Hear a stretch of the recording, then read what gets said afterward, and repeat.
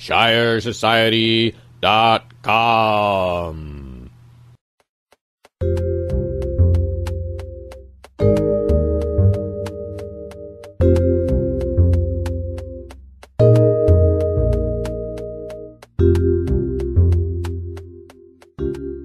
Post from John Dave 09.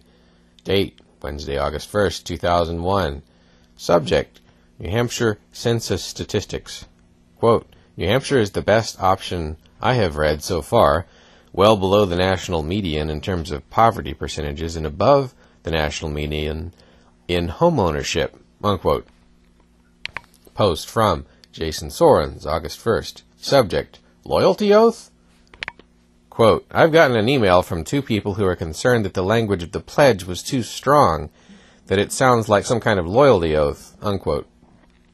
Post from Roman 18. Date Wednesday, August 1st. Subject: Loyalty oath?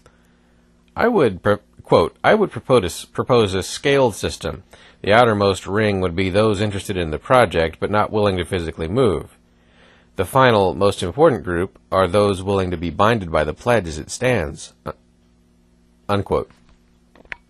So here we add, before the end of day one, a sense that there would be roughly 10 states to pick from, that the race was probably New Hampshire's to lose, and that getting the message out would be critical, and that there should be some way of involving people who couldn't relocate. The topics of debate, which were to transfix us for the next 2 years, also showed themselves immediately. Should we seek news coverage? If so, how? Which state should we pick? And on what basis? By day 5, the endeavor had a website, freestateproject.cjb.net.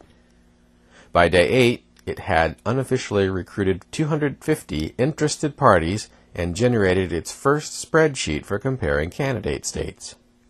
By day 9, it had a motto which was never to change: liberty in our lifetime. As August drew to a close and day 30 approached, the Free Staters' month-old Yahoo group had posted 1,100 messages.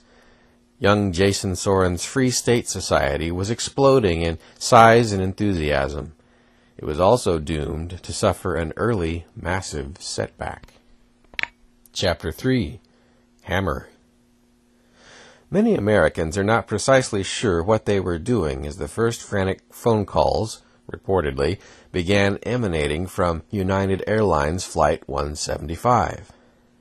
But nearly all can tell you where they were when they heard the news. For me, it was an accelerated drive through downtown Dallas. After I heard live reports that a second commuter jet had struck the World Trade Center. I remember, and who could forget, grinding to a halt in traffic not 2 blocks from the tallest building in town, watching with no small interest a low-flying vessel positioned to my north. It was headed south. I remember glancing around, carefully imprinting into memory a final image of urban America going about its business, unaware, in apparent peace and relative freedom. A harried middle-aged woman scurrying to work in her dress and running sneakers.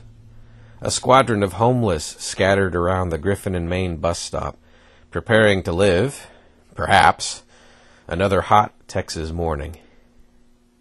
Spared though we were, the drive and the world would look very different a day later. Whatever the exact sequence and nature of events on September 11th, there is no doubt that it distracted virtually all Americans from their prospects and dreams. Sorens and members of his infant movement were not exceptions, and interest in the Free State concept almost immediately fell off. Faith in the clumsy Washington apparatus waxed and compounded, even as its inability to protect was laid bare. Certainly the ravages of Islamo-fascism bore some resemblance to the Nazi and Soviet tyrannies Americans had beaten in the past. And many libertarians, including these freshly minted Free Staters, were interested in seeing its perpetrators defeated or held at bay. Some apprehended in the prophet's most extreme followers a threat potentially graver than the federal menace. But these riveting events struck the nation after its radioactive stockpile of government expansion had already been growing for over 200 years. There was little room for it to balloon further without great peril both to the nation's treasury and the individual's liberty. Yet balloon it would, with scant opposition and disastrous results. The Free State Society was now, in short, half as potent, but twice as needed. Soren's original Free State Project essay, in 2001, had included a prophetic, perhaps understated warning. Quote, "One doesn't have to see black helicopters everywhere to note that ad hoc world governance structures are already in place. If we do not carve out a sphere for freedom now, freedom will be lost for a long time to come." Unquote. Viewed in the context of events that follows, one wonders if Soren's plan may have in fact come at the last possible moment.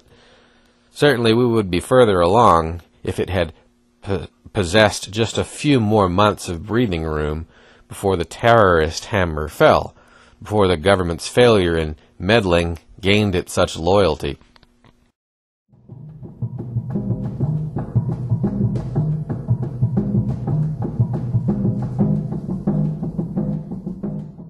The old world is collapsing, and it's going to take its slave driver governments with it.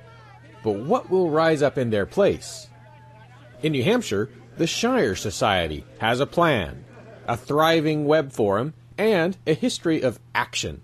It didn't take long to come up with a plan. You can sign up right now at shiresociety.com.